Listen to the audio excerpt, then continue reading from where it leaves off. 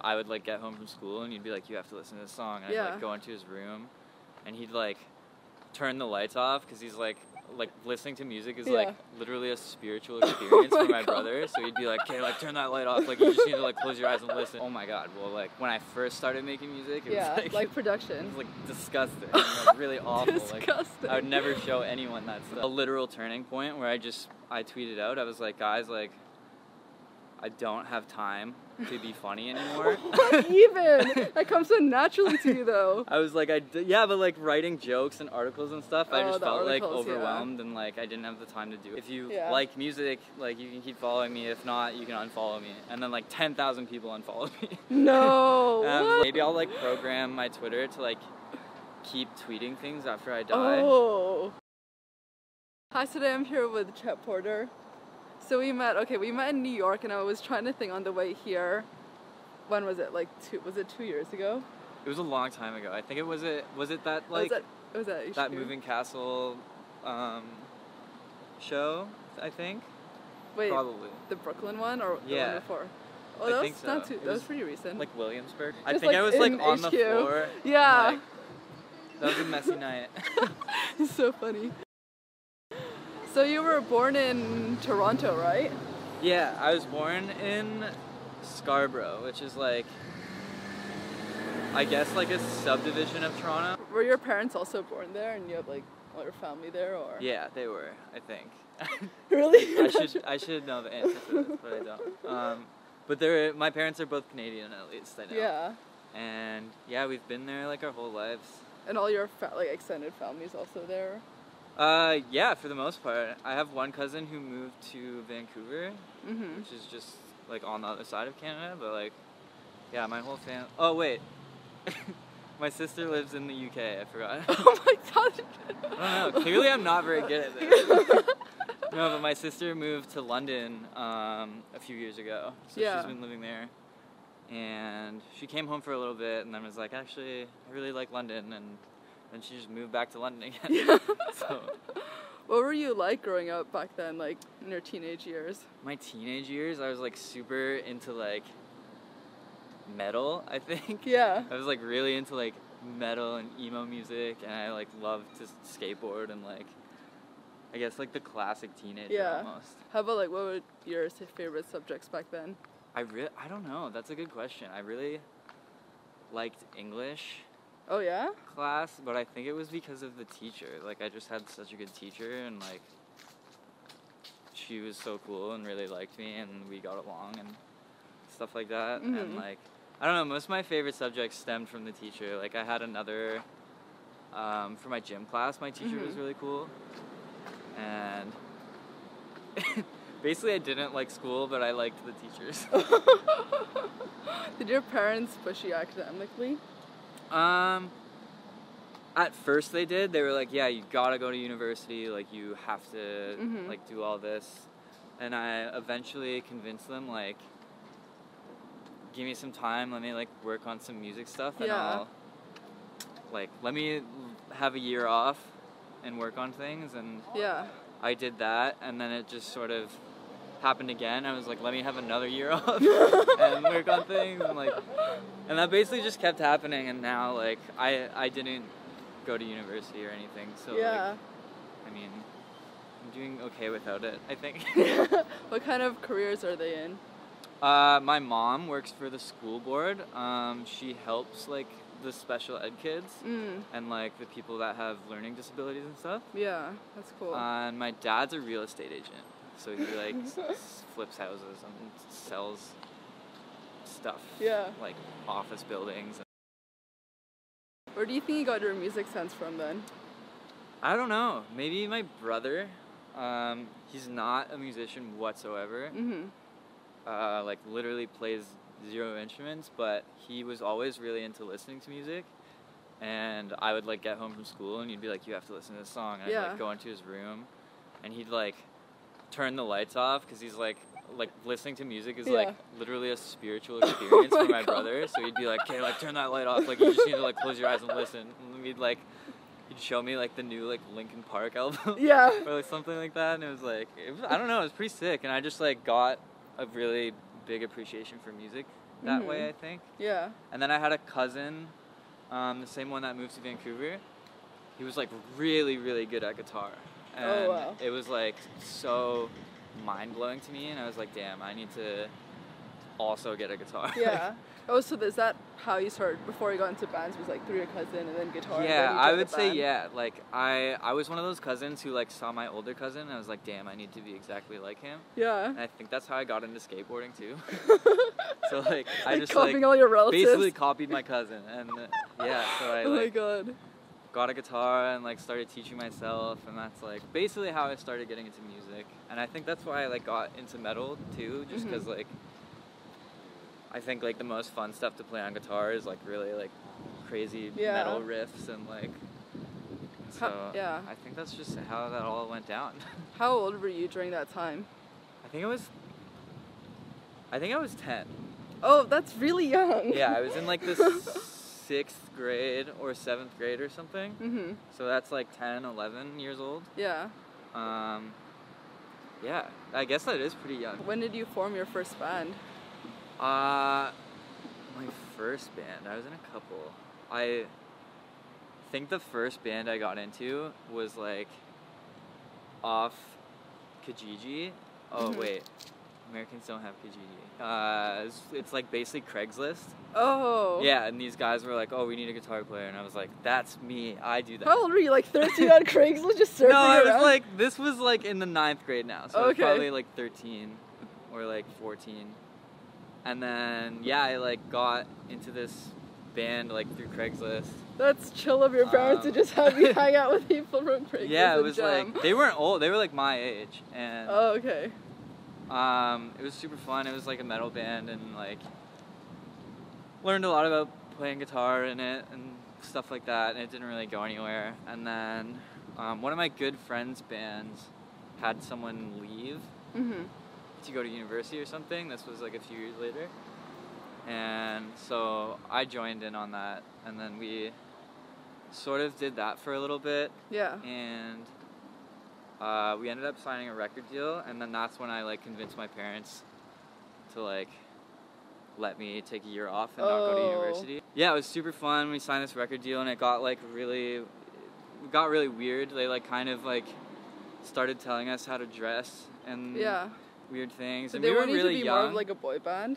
Yeah, and we were like really young. Like I was like 15, so it was, or 16 or something. So we were pretty easily like wow, this is like our dream. So they could like easily manipulate us, I think, and like turn it into something that we didn't think it was gonna be. Yeah. So we ended up breaking up the band to get out of it.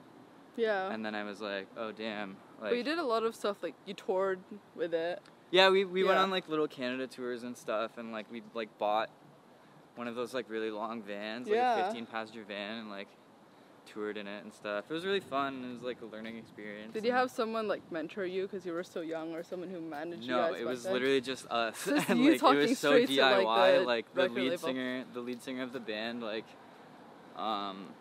was the one that booked all the shows, and I was the one that drove to all the shows in the van. It was like so crazy actually thinking back, because we were like 16 and like that's so like crazy. Driving across Canada. Yeah. But that van got stolen, right, or something? Yeah, it did. Our old drummer, we kicked him out because he was like kind of creepy. He was like being weird to girls, and it was like getting really strange, and he also like had some musical conflicts with him, so we kind of like kicked him out of the band in a nice way. And he just stole the van one day, and we were like, yo, where's the van, like what the fuck? And then we finally found out that he had it. Yeah. And we like called the cops on him, and they were like, yeah, like we can't really do anything because like the van is technically under his name, even though like I actually paid for like the whole van basically. Like I paid like $4,000. Yeah. And this guy didn't pay anything, and he like stole the van. And I was like, yo, like if you're gonna take the van, like at least like give me the money that I paid for the van. And he just like never answered me, and I was like, okay, this guy sucks. And, like he was a lot older than us. He was like 4 years older than us. are you still in contact with those people? Like, are they still doing music? Yeah, the lead singer I talk to like very often. He lives really close to me. Oh, wow. We go for coffee a lot. Yeah. And he's doing another band now. They're called Spells of Vertigo. It's like really interesting, like really grungy, like raw rock music. Yeah. I guess. Super cool though. He's like honestly kind of a genius. Like he's like really smart. Yeah. And, like really knows what he's doing with music and like is also trying to be different and like not really care what other people think, which is like really cool. I definitely don't talk to the guy who stole the van. Yes, of course. But actually, like really recently, he followed one of my friends on Instagram. Oh my god, that's so. And like started like creeping on her. And so I was like, damn, he's like still creeping. He still hasn't stopped with his creeping. Yeah, like he's just like constantly. Like 6 years later or whatever. Really. I wonder if he still has the van. Oh my god. What if he did and you would find it in Toronto? And it's crazy because he had the van, his drums were still at my house and I was like, fine, I'm not gonna give you your drums back then. Yeah. And then he called the cops on me and the cops came and took the drums out of my house. And I was like, what the, like, do you know, like, the situation? Yeah. And they were like, yeah, we do, but, like, we can't do anything. Like, we have to take these drums. And I was like, fuck. Like, it sucks. So after that, like, band dissolved, how did you even start production? Like, producing, yeah. Yeah, the band broke up and I was, like, sad about it, but, like, it was also kind of, like, I voted for it because the label thing was really weird. And then I was like, okay, how do I make music by myself now? Like, I can't sing, so, like, I can't do, like, a solo thing. Yeah. And then I sort of just, like, I knew what electronic music was, and, like, but keep in mind this was, like, the 9th grade, or, no, never mind. This was, like, right fresh after high school. So, I think this was when, like, dubstep was big. Like, Skrillex was, like, a new thing, and, like... So you found him yourself, or yeah, it was, like, a lot of the music in electronic music that we have now, like, didn't exist yet. Yeah. But there were, like, the Skrillexes and stuff, and I was like, okay, this is, like, really cool. I guess I could, like, try and do this. Like, it's creative and fun, and... So I, like, started making, like, really shitty dubstep songs, like, for fun. And, like, I didn't put them out or anything. They were just, like, a thing for me to learn with, I guess. So you learned, like, what were you using back then, like Ableton or? Back then I was using Fruity Loops. Oh, so you just taught yourself. Do you watch tutorials or? Yeah, so what happened was I didn't even have a computer. I was, like, taking my dad's laptop and I torrented Fruity Loops on it.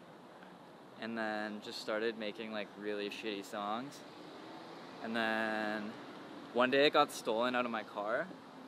Shit just gets stolen from you. I know, it got stolen out of my car one day, and I was like, fuck, like, and I had to tell my dad. I was like, Dad, I got your laptop stolen, like, sorry. And then, like, maybe like a full year later, I finally got a MacBook. And then I got Logic just because I couldn't get Fruity Loops on this Mac. Like, you can now, I think, but I just, like, didn't know how to do it. I'm not very good with computers. So I was like, oh, I'll just get Logic, and, like, taught myself how to use that. And, yeah, I still use it, and that's just, like, I guess how I got here. But how did you start listening from, like, Skrillex to, like, the stuff you make now? It's, like, a kind of a big jump. Yeah, I don't know, like,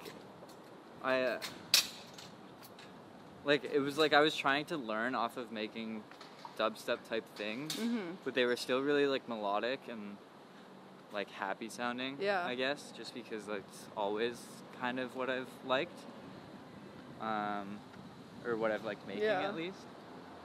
And then I guess, like, I just grew out of the dubstep thing like a lot of other people did, I guess, and I started, like, getting more creative with it and, like, not thinking too much about what other people are doing and sort of, I don't know, it was weird because where I grew up with, like, I didn't have many friends that were, like, making, actually I don't think I didn't have any friends that were, like, making electronic music. Damn. So, like, I didn't really know what was going on. I was sort of just doing things. How do you think the stuff you make now compared to, like, when you first started making music? I think,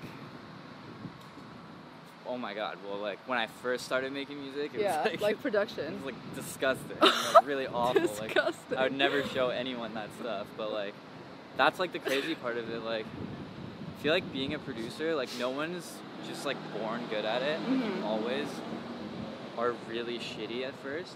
Yeah. It's just, like, a thing. So it's, like, really just, like, a learning process. And, like, over the years, I've gotten better, I guess, but, like, I still have a long way to go. Like, there's always things to learn and, like, things to get better at and, like, all this stuff. Was there, like, a turning point when you realized that you could actually do the producing thing full time? Or, like, put all your career into it? No, there wasn't. Like, I just, like, made songs, and I remember I put this, like, EP out online. I still didn't know anyone in, like, electronic music or anything, and, like, it got, like, some plays, and I was like, well, cool, people are listening to this. And then this guy was like, hey, do you need a manager? And I was like, I don't know what that is or what that does, but, like, sure. And then, so he started managing me and, like, got me, like, more into the, like, blog world, which, like, introduced me to more people, and it kind of just, like, snowballed, and I think that's, like, how it goes for most people. Actually, how did you, like, because I guess the first time when you did the band, were you, like, scared of, like, record labels and managers, but this time you, like, weren't scared when you met this guy? Kind of. Like, I'm not scared of, like, labels or contracts or anything. I just think you have to be, like, really smart about it. Like, right now I have 0 contracts signed, which is cool. I'm literally not stuck in anything. That being said, like, I'm probably gonna sign a deal soon.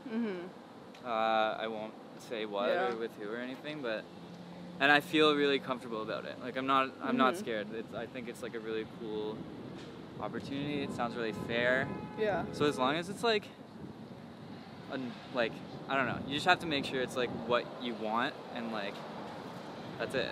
That you don't have to worry too much other than that. You wrote a lot of stuff, like, for, like, Thought Catalog, right? Oh, Do you want to talk about that? Oh, jeez. Yeah, I guess, like, when I was in high school, I made this Twitter account.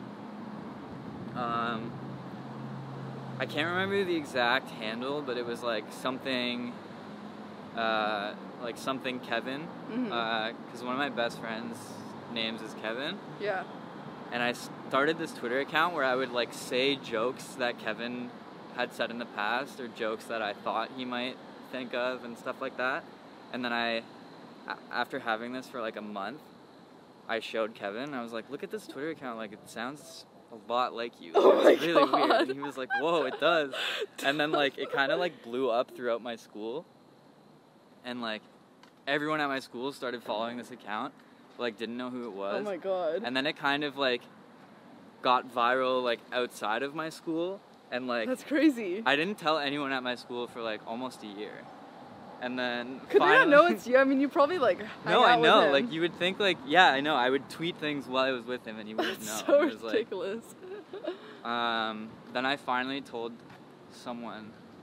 I think it was, like, my friend Deb or this girl Rachel or someone. I told them, and then it just, like, got out throughout the school, and everyone was like, "What?" Like, that's, I don't know. It was, like, a mind-blowing moment for everyone for some reason. And then, like, I don't know. I just, like, kind of accidentally stumbled into, like, writing. Yeah. And, like, comedy, sort of, and... Were you always into comedy? I mean, isn't everyone kind of, like, I know, but I feel like you're awesome. You're so funny compared to, like, a lot of people out there. I mean, I don't know, really. I guess I in, like, primary school, I was, like, kind of class clownish. Yeah. But not, like, the class clown. Like, I just love, like, doing dumb stuff and, like, making people laugh, and, like, I don't really know, but it, like, I feel like everything that's happened with, like, music or, like, comedy or, like, writing, it was all, like, accidental. Like, I wasn't, like, really, like, I made a Twitter account making fun of my friend, and somehow it turned into this, like, writing job. How do you decide to write about, like, relationships and stuff? I don't know, it was just, like, what can I write about that's, like, something that someone would write about seriously and then make it like so dumb. Yeah. And that was like kind of what I did on Thought Catalog. You got a lot of fans from that, right? Like people just read your writing. Kind of. It was like really interesting. Like, yeah. And it's weird because like I kind of forgot about that because I don't do stuff like that anymore. So yeah. I mean, but I guess a lot of those people just know you as like a person now. Did they go to your shows? Do you know like? I have. Yeah. Like I definitely have some people who are like, oh, I used to like follow your like comedy Twitter account, like read your college humor stuff, and like, and now you make like super cool music too, and like I think that's cool that there's people that were just there for like the comedy thing, and then the music thing happened, and they're like, oh, this is good too, like, and they just decided to stick around. That's like super sweet. A lot of people definitely abandoned me because there was like a literal turning point where I tweeted out, I was like, guys, like, I don't have time to be funny anymore. What even? That comes so naturally to you, though. I was like, but like writing jokes and articles and stuff, I just felt like overwhelmed and like I didn't have the time to do it. And I was just like, I can't do this anymore. Like, I'm gonna be making music, so like, if you like music, like you can keep following me. If not, you can unfollow me. And then like 10,000 people unfollowed me. No. And I was like, yeah, but that's fine though, because like it doesn't really mean anything, and B, like if they're not fans of the music, then like they don't need to be there, I guess. Have you ever considered being more of like a personality, kind of like Getter, how he has his own like YouTubes and Vines, and he's like more of a personality? I think that's actually like super cool, and I would love to do that, but like at the same time, I don't know, I'm just really focused on the music, I think, right now at least. So like, I don't know, I like to have fun, and it's like I also like to film things, so I couldn't imagine it being like, it would probably be really fun, but I just like, I really, really want to get like good music done, and like that's like all I think about, really. Yeah. So how did you first meet the Moving Castle people? Oh shit, I don't know. It was definitely online. Like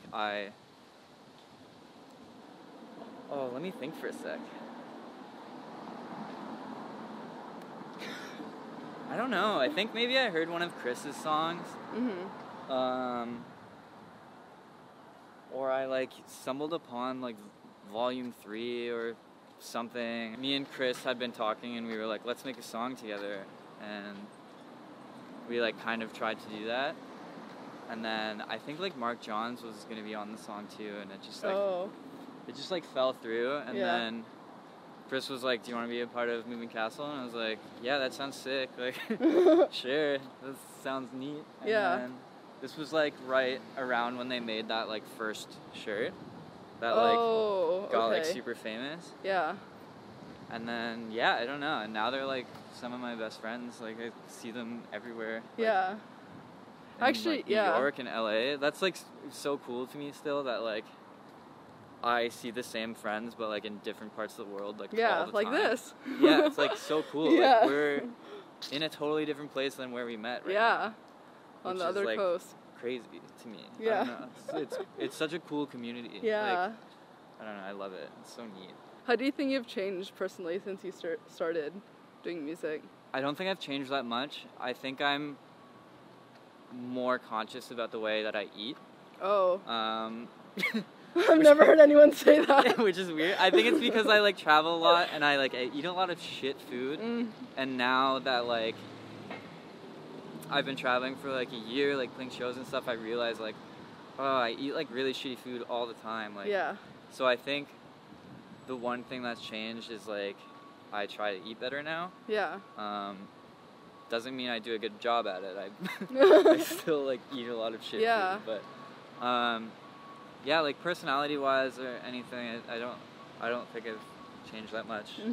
Like when I'm home, I still hang out with the same friends and everything. Like I live with my mom still. Like nothing's really that different. I don't think. It's just like occasionally on the weekend I have to fly to like LA to play a festival or something. So it's not. I don't know. It's not that different really. It's like, and I don't think my friends think it's that crazy either. Like they're just like, it's the same as them like going to work on Monday. They're just like, oh, you're going to work today. Yeah. Like, see you in like next week. Yeah. It's like, I don't know. It's pretty cool. It's pretty casual. So. How do you realize that this is the time that you're gonna do your whole national tour? Like in your career. I didn't. It was kind of just my team was like, hey, it's time for you to go on tour. And I was like, shit, do we have to? And they were like, yeah, we have to. And I was like, okay, yes, we'll do it then. And like, I'm pretty nervous for it. Yeah. I've never done that before, obviously. So I guess it's just like I have really nervous feelings about it. What about it? I don't know. And like, there's a lot of worrying that comes with it. Like, I have to prepare a new set. Like, are people gonna come to the shows? Like, hopefully, I mean, like, hopefully everything will be fine. But yeah, there's just like, it's pretty nerve-wracking. Yeah, I guess it's your first one, so. This is my first time where like I'm the main event, or, Yeah. like the main guy. So it's really, I don't know. We'll see Come how it a long goes. way. I don't That's know. so sick. Should be fun though. Like, Yeah. it's definitely gonna be fun, and like I'm trying to go to the one that Andrew's playing. Can't remember. What was it? Oh, he's Oregon?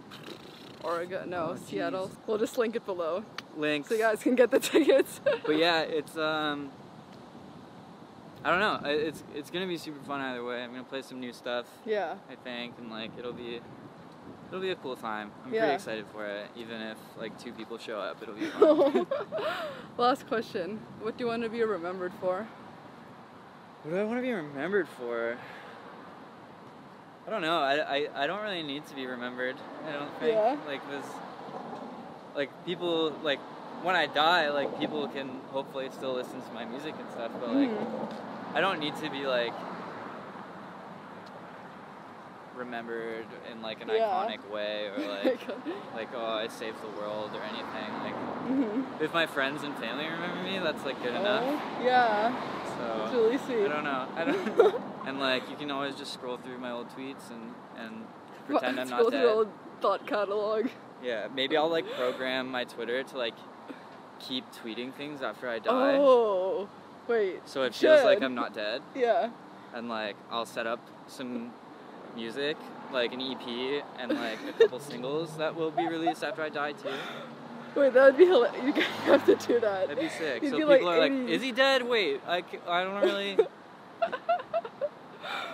And I'll make sure there's like photo tweets too, so like... Oh yeah, like at different places. You just gotta like and it's stalk like it. in Hong Kong, but like really I'm dead.